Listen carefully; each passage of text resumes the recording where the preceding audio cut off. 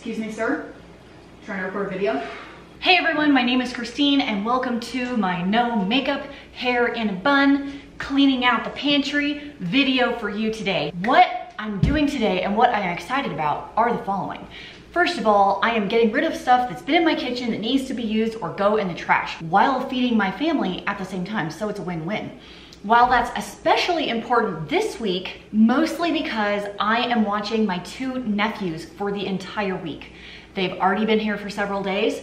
Dude, 6 kids eat a lot of food, so I can only imagine what some of the other families with more kids than 6 eat. It's astronomical. So I am going to be kind of some bulk cooking today to help prep me for the next few days of breakfasts, snacks, and things like that. What's amazing is in addition to this video and the things I will be making today, I am joining up with 5 other ladies and YouTube channels for more cleaning out your pantry goodness. I am meeting up with the following people for a Gather Your Fragments Friday. Amy Marion, who does the most amazing, epic, once a month, all in one day, freeze your meal cooking. Her grocery store trips are fabulous. We have Jennifer at the Daily Connoisseur jumping in today. Fallon at Moss Family TV. She posts daily vlogs every single day. My friend Gabby at Mexican Cooking with Gabby. So if you want some authentic Mexican cuisine in your life, check her out. And Tressa at Tressa's Southern Home Cooking. If you are a fan of that good down south home cooking, I'm sure she's gonna have some biscuits and gravy. I'm sure she's gonna have some grits. Team sweet or team savory, let me know down in the comments.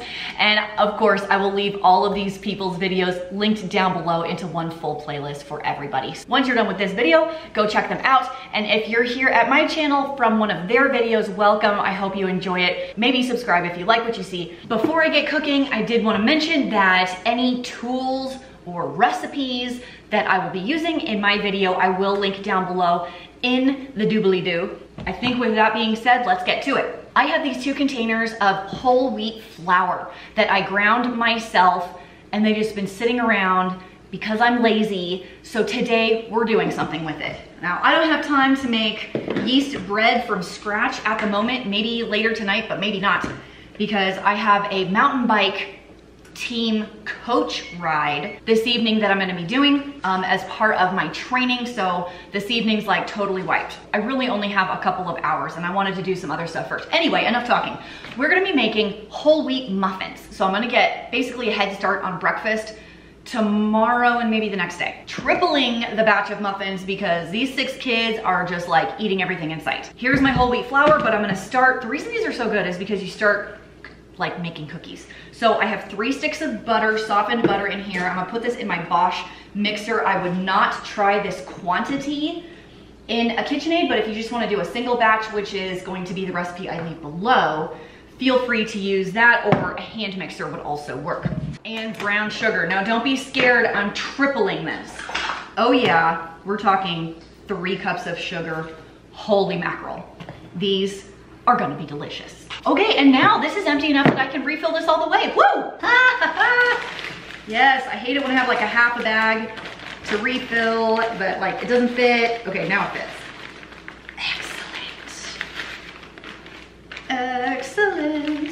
And I may have poured sugar on the floor, but that's okay. We're just gonna roll with it. Cream these together. Next up, we have 3 eggs. I'll have sugar, brown sugar all over my shirt. And we're gonna use some sour milk, but I don't have any milk. So I'm using water and powdered milk instead. I do need 3 cups of this, so I'll have to do it twice. But basically, you're just gonna use regular milk and add some lemon juice or vinegar to make it kind of sour, and you're good to go. Ow!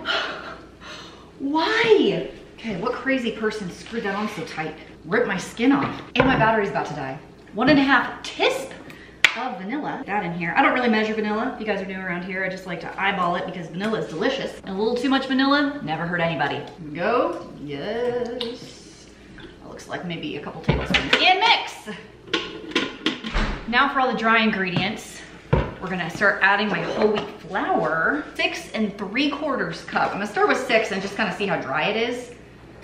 one tablespoon of baking soda, half of that of baking powder, 1 tablespoon of cinnamon. Now I will mix that and just kind of see the consistency of the muffin. It can lean dry if your whole wheat flour has been like packed down. That looks like a really nice consistency actually, so I don't think I'm gonna add the last half a cup to 3/4 of a cup of flour, because mine must have been just packed down a little bit. I am baking at 350 degrees for approximately 20 minutes because I'm doing the giant muffin tins. So you guys haven't moved to the giant muffin tins. If you do bulk cooking, like you feeding a large family, you should try it. They're the equivalent of 2 small ones, and I feel like these are way easier to clean, and there's less holes to clean as well. I don't know that I can find these exact ones online, but I'll find some similar and link them.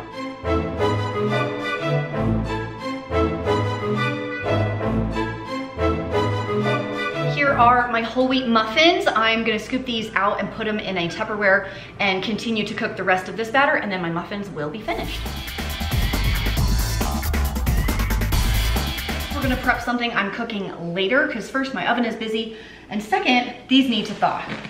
So in this very, very massive Rubbermaid container, I have a ton of bananas. So here's what happened. Sometimes at my local stores, you know the huge cases of bananas, 40 pounds or whatever it is, those will get super, super close to their expiration date, like they're yellow and brown. And so my stores will mark the entire 40-pound box down to $5, but they need to be used within a couple of days. We cut them in half and froze almost all of them. Dave's been using them in his smoothies. I can make banana bread with them, which is exactly what I'm gonna be doing today. I'm gonna do 2 loaves of banana bread. These are hard as a rock, so I gotta dig some out. I tried to express my concern in the moment. Oh, then it's not bad. Okay, it's not bad. They just kind of like, maybe a knife's a bad idea. A fork, I have better leverage. Oops, I have more force because of the velocity of the angle and where the fulcrum is. Science, boom. So for each loaf of banana bread, I need 3 full bananas. So these are all cut in half.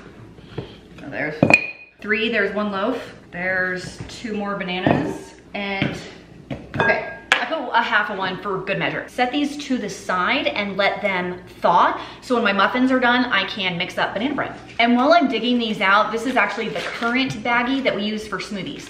So I think I'm just gonna dig some out and put them in this baggie just so they're easier for Dave, because this huge container stays down in our chest freezer like all the time. For those that are wondering about my shirt, I do have roots in Louisiana. Who dat? My mom is from there. My grandparents lived there their whole lives. Well, most of their whole lives. My aunts and uncles are there. My cousins are there, and I do go often. And I like this shirt because it's black, and black is the color of emptiness. I feel it in my soul because I'm an emotional mess. I'm trying to get this huge container out of my freezer because it's one of my favorite Tupperware containers when I make homemade bread, and it's full of bananas right now. Okay, I've refilled our smoothie bag, and we are done with the bananas for now. I have some peaches and nectarines that my kids are just not eating as fast as I thought they would. So what if we made a peach sorbet? Found a recipe online. Oh my gosh, they smell good. So what it's gonna have me do is boil some sugar, lemon juice, and water on the stove to make a simple syrup basically, and some pureed peaches. And then I need to stick it in the fridge to chill and run it through my ice cream maker. So let's get going. Okay, my peaches were a little on the small side, so I probably did, I don't know, 8 or 9 very, very small ones. Here's my simple syrup. I stuck it in the freezer to cool a little bit. So in we go. We're gonna blend this if I can find the lid. I like this because I love fresh fruit, and it has way less sugar than a traditional ice cream. Not that I have a problem with sugar, but there's enough of that in the muffins. Blend thoroughly. So that didn't take very long. I'm gonna taste it just to, come on, if I need more peaches or whatever, because the instructions said very, very large peaches, and I didn't have that. That is so good.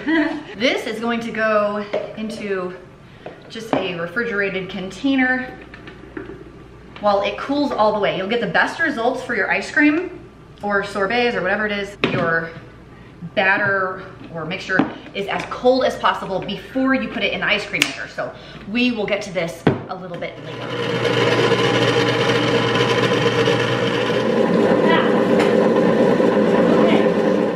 Okay, this ended up being very soft serve. Actually, it's not bad.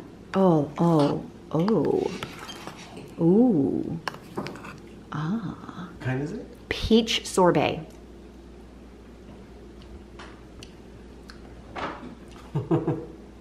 That's good. It is, man, there's chunks of peach in there. Well, yeah. I've never had a peach sorbet that actually had like real chunks of peaches. Like real fruit? Yeah, like it doesn't have the tartness that a normal sorbet has. How about that? Well, peaches aren't supposed to be tart. I've never had anything like that before. Like, seriously. In a good way? Well, it's just I've never had a sorbet that has fresh fruit like that. Could call it a peach slush. It's kind of peach slushy. I like that a lot. Seriously, that looks like the mush they make in the peach. Oh. That's good. Can I have more? Why don't you put it in a bowl? Okay. Oh, hey. I was just eating one of the muffins. They are so delicious. So this has been on my list to go ahead and get through for a while. So this is frozen cherries. They're fresh pitted cherries that I picked from my neighbor's yard. She never wants her cherries. So I always make like jelly and jam and then I freeze a bunch. I thought these were from 2019. I was wrong. They say 2018 on here.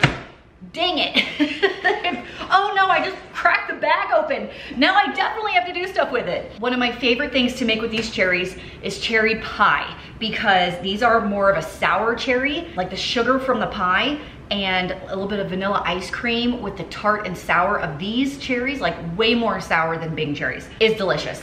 They are a touch freezer burnt on the top. That is okay, we're gonna make it work.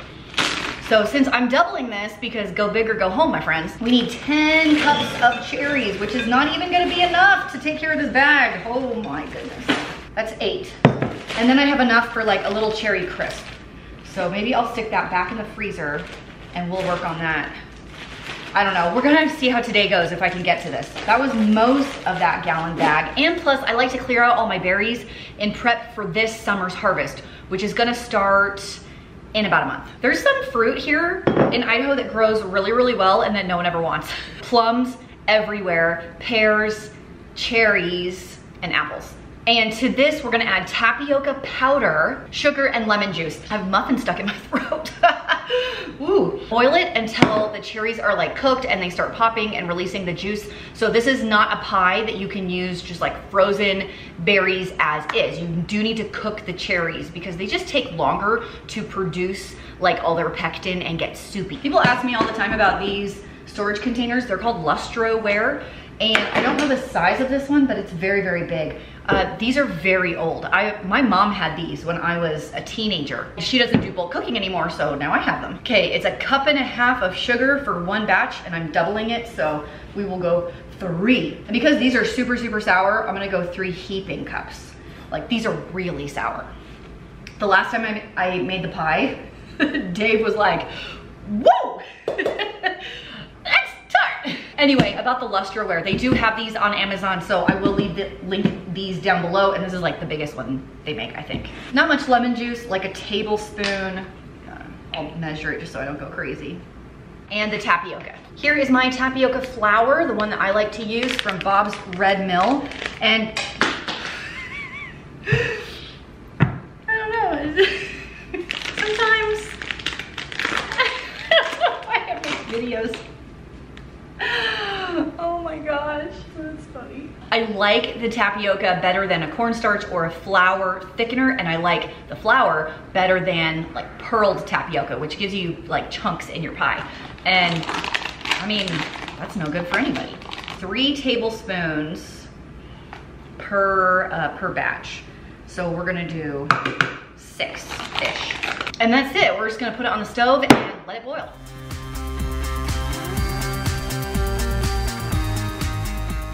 Oh no, I gotta close the door. Does it make anybody else cringe when they watch a video and there's like a door open in the background? Blech. So while my cherries are cooking, I'm gonna make the pie crust. If you guys haven't made your own pie crust yet, give this one a shot. It's really, really yummy. And while it is messy, it's pretty easy to work with. It's very cheap to make and tastes so much better than the store-bought crap. Like, so much better. I use butter flavored shortening as one of the secrets to this recipe. I have never found success making pie crust with butter, ever. I'm doubling this because I'm making 2 pies. 1.5 cups of the butter flavored shortening, 4 cups of flour. 1, 2, 3.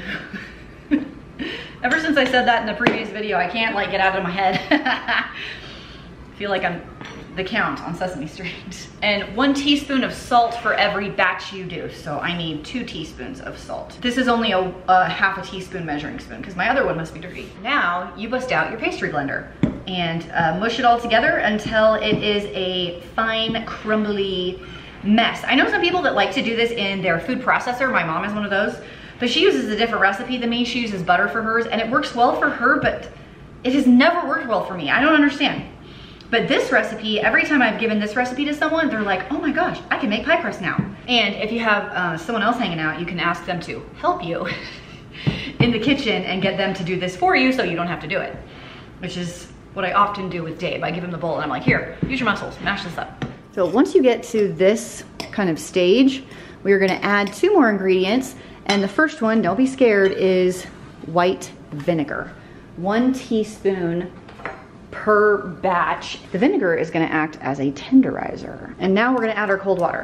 We will start with 8 tablespoons because I'm doubling it. Normally I might start with 4 or 5. And because I live in a dry climate, I would use more water than someone that lives in a humid climate. Depending on how rainy it is that day or whatever, will change the amount of water that you use. So we're putting in a little bit and we're stirring it and seeing what it looks like. Flour is temperamental and the weather really does determine how much you're gonna use. So it's not 4 tablespoons, it's not 7 tablespoons, it's a range. Like, it's all about how crumbly it is and how much it sticks together. So we are getting very close at this point.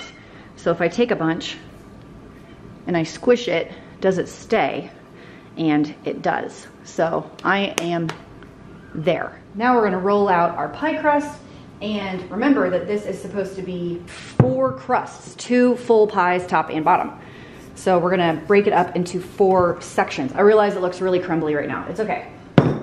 It is okay. We're gonna mush it all into 1 ball. I probably could have added 1 more tablespoon of liquid. I'm just gonna get my hand wet and drizzle that in there. I like this pie crust to be a touch more sticky than not sticky. There, I got 2 pies, top and bottom.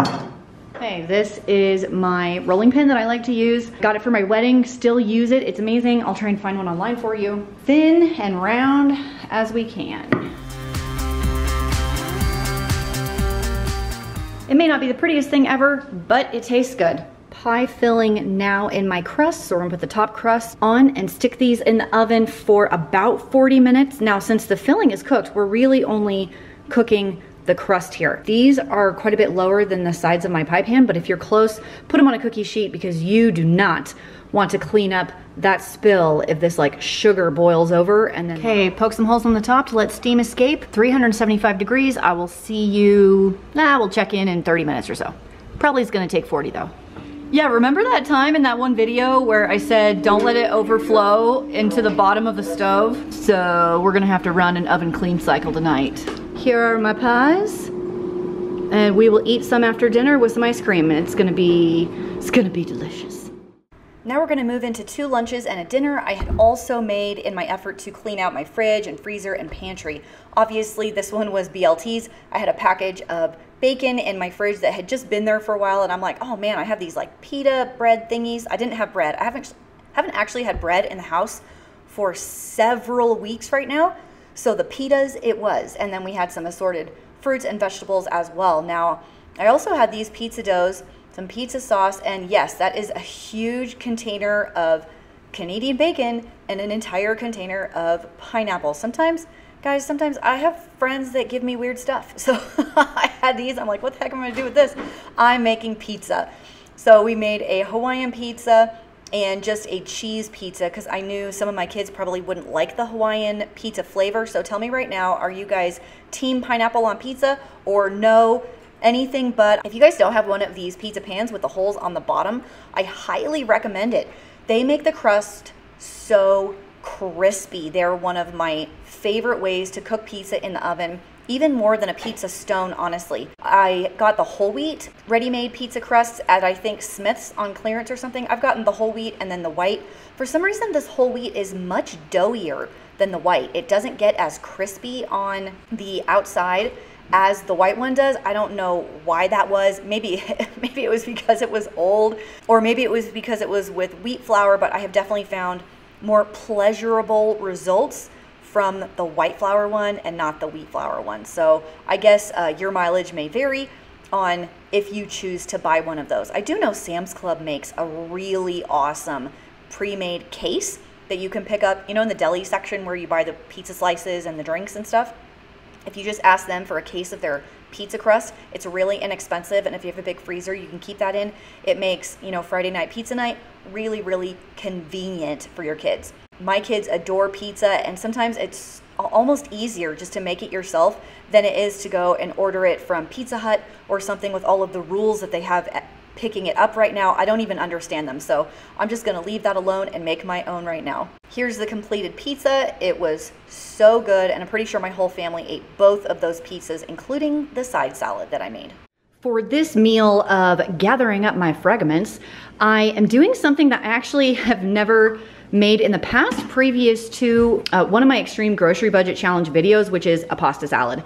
My kids love this so much. I don't know why I have not made this in the past, but I'm cleaning out my fridge of a couple of veggies that look a little sad. So I had one red bell pepper, a little bit of broccoli, some carrots. It was just one of these bags that was getting a little close to its Best Buy date. And I have 2 chicken thighs of smoked chicken. I know they look super dark, but the skin's on them, so I'll just take the skin off. I will chop these up, put them in here. I only have a half a bottle of this ranch, so I'll add this, and whatever I have out of this one, just to make it enough, and 1 pound of elbow macaroni. Now, I don't know about you, but I have a lot of elbow macaroni in my house. For some reason, it's the one I don't cook with very often, but it's the one I accumulate the most of. These are weird times. So elbow macaroni noodles it is. Don't forget to, whoa, steam up your camera lens, salt your water heavily, and get ready to pour in your pasta. Are you ready for the cheer? Are you ready for it? Yay! While this cooks, I'm going to debone that chicken, put it in my bowl, and then it's gonna be lunchtime. I did find this spoon recently on Amazon, so I will link it down below. Hopefully they're still in stock. I think I got the black lung pop. Pasta's in. Ooh, focus. Ooh, hello. Time to add the dressing. There it is, ladies and gentlemen. Clean out the fridge pasta salad. And let me plate it so it looks pretty for you in this bowl. Everybody asks me where I got these, and they are from Pier 1, rest in peace. But they were from a while ago. They were actually hand-me-downs from my stepmom who didn't want them anymore, so. 5 years ago, I don't even know if you can find anything like it anymore. But anyway, let's do this here and make it look pretty.